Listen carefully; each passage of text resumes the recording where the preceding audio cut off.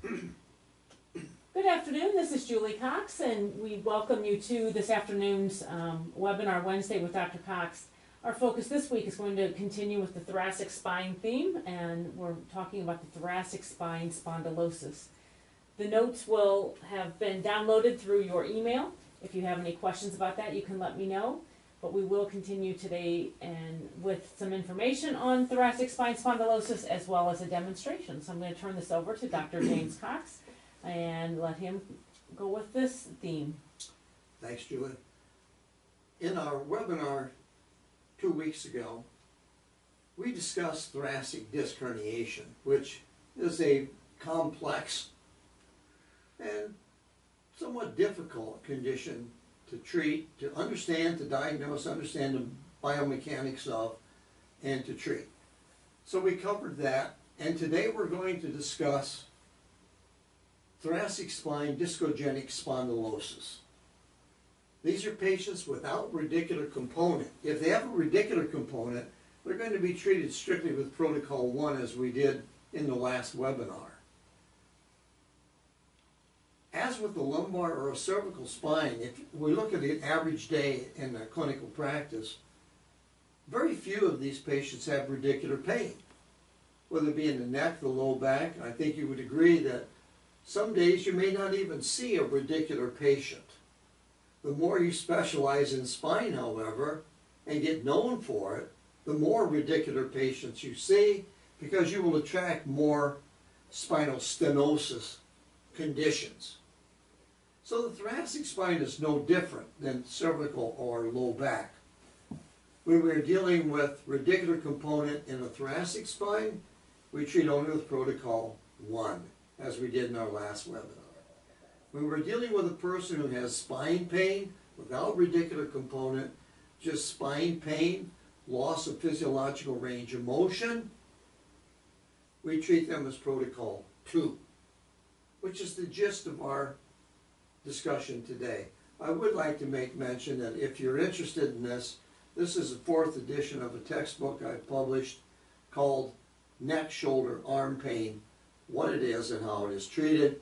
It has a large section on thoracic spine spondylosis, and then here's a book on low back pain that contains thoracolumbar pain. This is 7th edition, published by Lippincott, Williams, and Wilkins.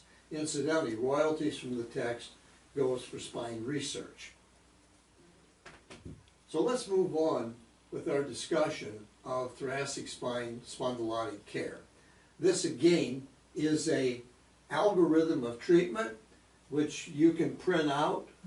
It's part of the handouts. It's part of the handouts. Big. You can read it nice and clearly. Okay. I'm not going to go through this with you. I'm going to actually demonstrate what these papers show you. So Hippocrates himself, I've always liked this comment about the history of chiropractic from Grassi and Pearl. They get knowledge of the spine, for this is the requisite for many human diseases. Hippocrates said that. And here is Hippocrates. This is Hippocrates treating the thoracic and the thoracolumbar spine. That patient is probably Asclepius, you know. But they were using what property? Traction. He used distraction, applying a spinal adjustment. Why did he apply distraction? The same reason we do. It opens the disc space. It increases foraminal area up to 28%. It drops intradiscal pressures from a positive to a negative intradiscal centripetal force to pull back herniated disc material. It allows us to put the facet and the triple joint complex through their physiological ranges of motion, which creates number 5, afferentation. That is, stimulation of the substantia gelatinosa of Rolando to rostrally transmit touch, pressure, and temperature impulses to the somatosensory cortex to cause the corticospinal tract to carry back endorphins from the periaqueductal gray matter, the mu and copper receptors, the medulla oblongata, the pituitary, back down to the motor end plate to sedate pain. So we have a long history of manipulation going back to Hippocrates himself. We've just, I think, somewhat improved the distraction instrument over a rope and two guys pulling on a fulcrum. So if we're looking at a CT, this is computed tomography of discogenic spondylosis. Every disc in the spine is degenerate. There's nothing here that's unusual from the patients that you and I see each day in clinical practice. And yet that's what makes this a very important conference, that webinar that we are having together. So 2 weeks ago, 3 weeks ago, my pleasure was to deliver the lecture on diffuse idiopathic skeletal hyperostosis. And when we have these large anterior flowing wax calcifications of the anterior ligament, these people, two things. Number one, they still have facet joints that can be moved. But number two, they will not tolerate hard spinal thrust adjusting. Therefore, we use a technique called Cox long y-axis distraction. Here you see fused anterior longitudinal ligament, large claw-like, syndesmophyte-like calcifications with preservation of the disc. And note again how well preserved the facet joints are in dish. So we can move facet joints. Unless you were looking carefully at obliques, you might miss dish in this patient until you looked here and said, well, what are these things, you know? Perineural cysts, small Torloff cysts, can occur anywhere in the spine, not just in the sacrum. Here they are bilateral perineural cysts. You look here, here they are at multi-levels. These are conditions that you and I might want to strongly consider not doing high velocity thrust technique, but rather gentle, tolerance tested distraction mobilization technique that we have developed. We look here at degenerative thoracic disease with ankylosis, hyperkyphosis. These patients can be quite difficult. A PA thrust may well cause pain. Instead of that, as you see, we will use long y-axis distraction. We will begin with manual tolerance testing, manual distraction.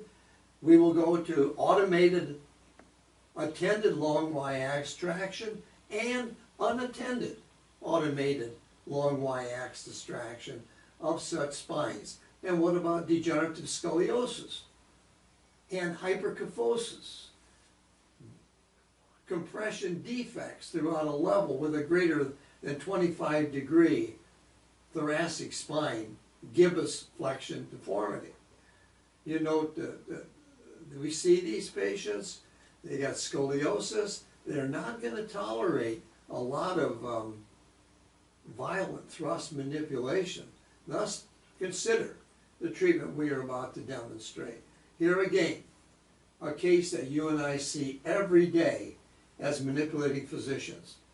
End-plate hypertrophy, calcific anterior ligament changes, vacuum phenomenon of Knudsen, unstable segments, anterolateral fusions. With careful tolerance testing, we can go to each of these motion segments, apply distraction, apply physiological range of motion, apply physiological therapeutics in order to create ventral and lateral spinothalamic tract rostral transmission of touch, pressure, and temperature to produce the endorphins within the brain. So we look at this case, bilateral stenosis.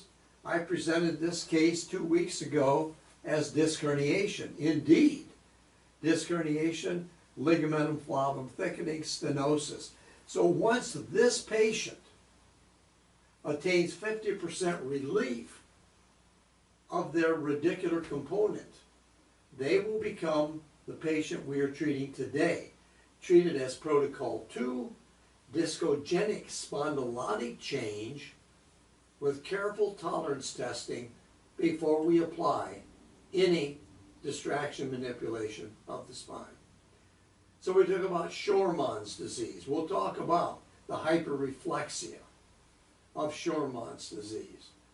So we will look at the treatment of these conditions manually, attended and unattended long Y-axis automated distraction at this time. So we are treating thoracic pain without radicular component. Here, this is an extremely common patient that you treat and I treat all day, every day. That's why it's so important to discuss perhaps a viable additional complementary care for your patient. When we are treating thoracic degeneration, you may or may not use the ankle cuff restraint. I'm going to treat without ankle cuff restraint, with holding one ankle and then the other ankle as a distractive force. And we would begin like this, my colleague. We will begin manually, and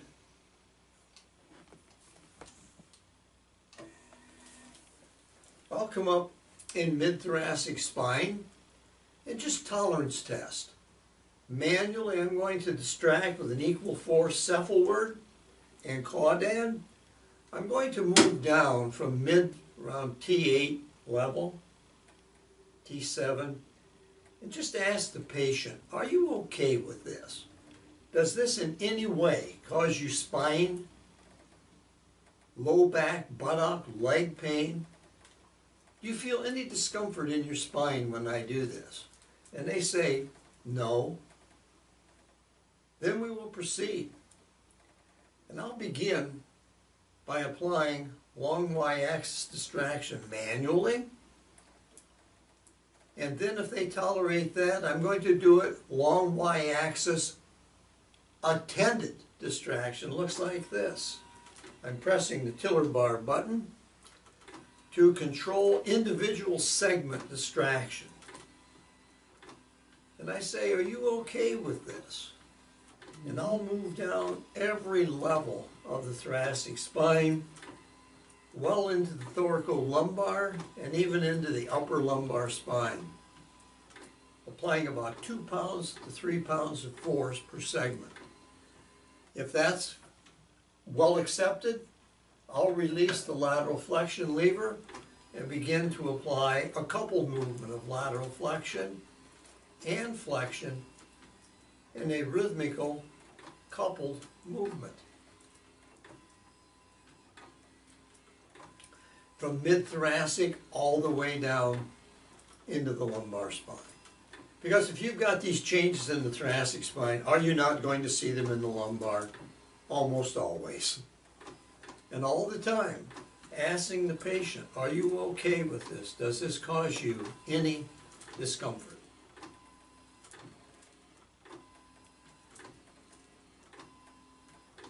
Please note another way you can do this. Observe if I hold the mid-thoracic, I apply a distraction, I can stop this instrument. Now watch this. I hold, distract. As I feel the interspinous space is open, I can lock the table at that point and under distraction apply, you okay, Rick? Mm-hmm. I can apply lateral flexion under decompression distraction at each level of the lumbar spine. Okay.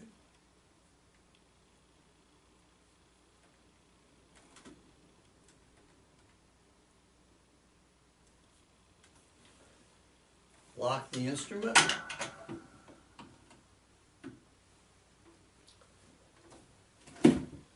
In treating lower thoracic from mid-thoracic down and lumbar spine, in these patients who show a lot of degenerative disc disease, we can apply specific level distraction with or without manually applied physiological range of motion, via V. If I take this thoracic restraint, wherever I put this, from that level down will be where I apply a distraction force. So here, if I want to apply thoracolumbar, you okay, Rick? Yep. I've got my thoracic restraint. I set the computer to automated, and with a very minimal of 1.5 to no more than 2 inches of distraction vector motion of the caudal section,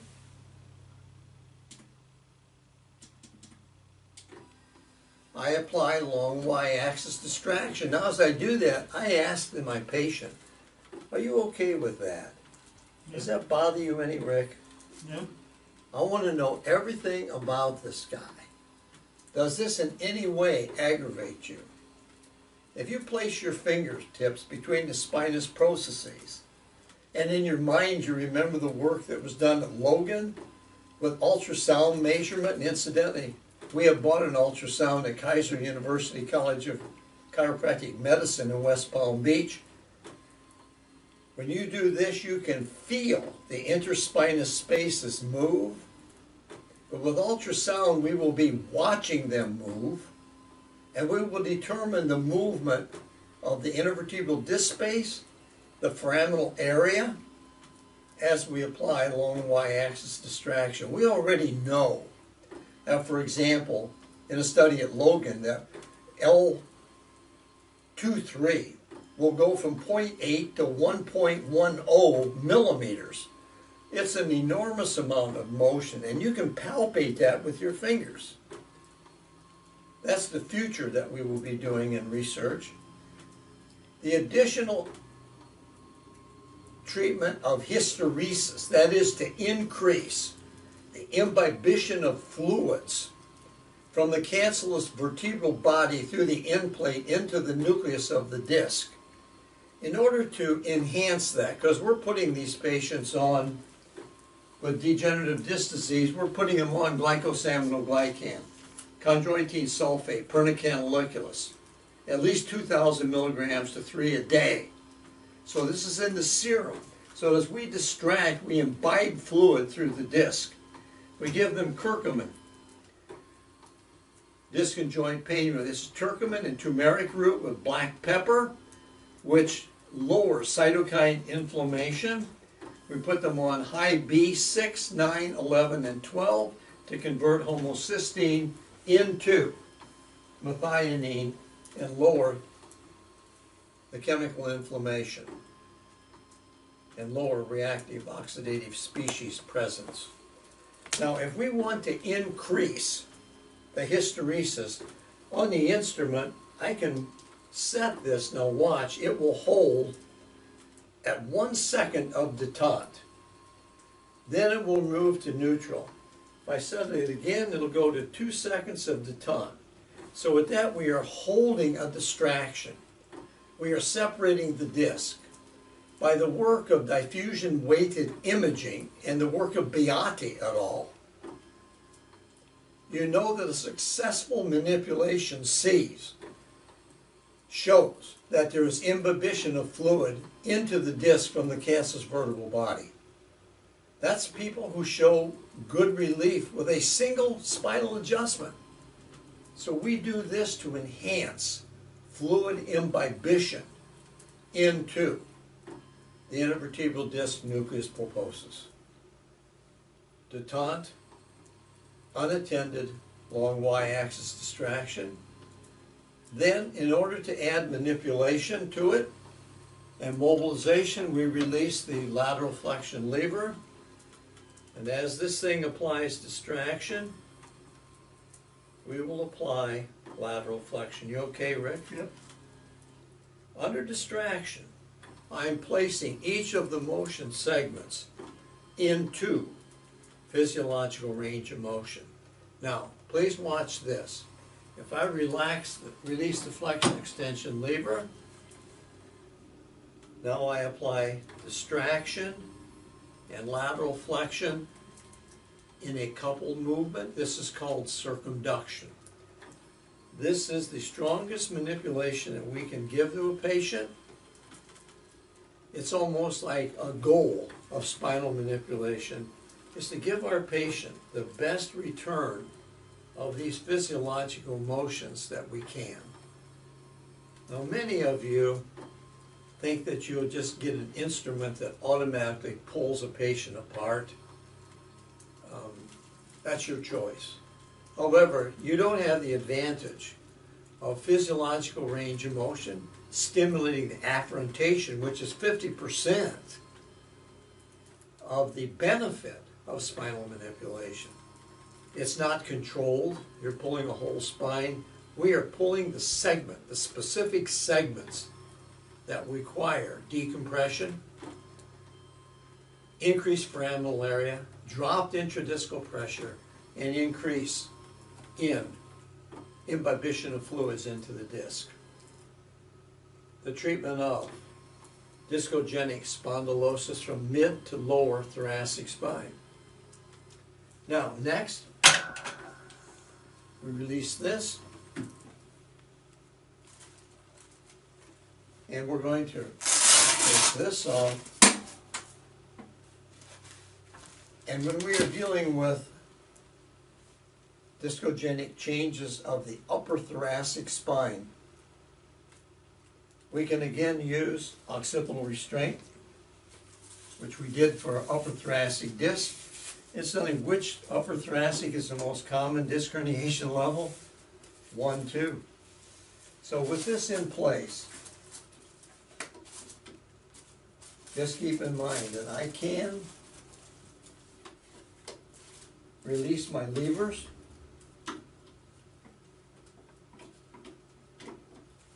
contact from mid-thoracic, and use the cephalward force to apply distraction of the triple joint complexes from the mid throughout the upper thoracic spine. I can release the rotation lever, apply long y-axis distraction, lateral flexion and rotation in a coupled motion throughout the spondylotic segment, always beginning with distraction. Tolerance testing. Does this cause you any discomfort at all? This is an area that people really appreciate. It's very sedating. These are sympathetic nerves, and in the world we live in, we have a lot of sympathetic tension that we live with every day. This relieves sympathetic atonia with lateral flexion, rotation, and distraction in a smooth, rhythmical coupled pattern. If you didn't do anything else with this work but treat the upper thoracic, what we used to call the T4 syndrome, then it was called the upper thoracic syndrome, now it's called the T1 through T12 syndrome, okay? So if we didn't do anything but treat all of these areas with this technique, we will help people. Now, with this occipital restraint in place, I'd like you to notice that in manipulation, in adjusting the thoracic spine, if we can leave the occipital restraint on, or we can take it off. When we manipulate through a thoracic spine, and this is any one thing that you'll want to begin to use with this work, in my opinion, it's learning to not thrust the thoracic, but rather to make the contact, hold that PA force, and let the caudal section move downward as we apply long y-axis distraction to create increased disc space height, drop intradiscal pressure, increase foraminal area, and create afferentation. It's a very gentle technique.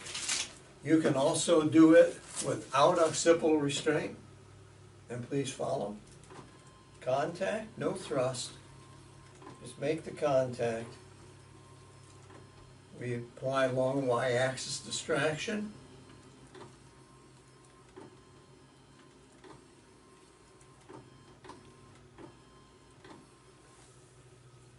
Now observe foramen magnum pump. I like to end each of my manipulations with foramen magnum pump. Place the base of the occiput here. Reinforce the occipital restraint and gently apply long y-axis distraction.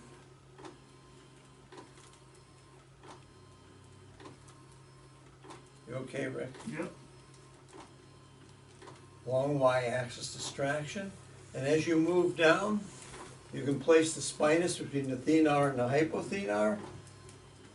Apply long y-axis distraction using lower extremity weight as the distraction force.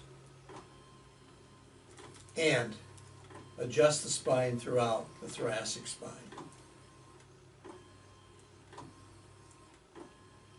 If you're treating Scheuermann's disease, hyperkyphosis, gibbous changes, Kummel's disease, this is a very gentle way of treating.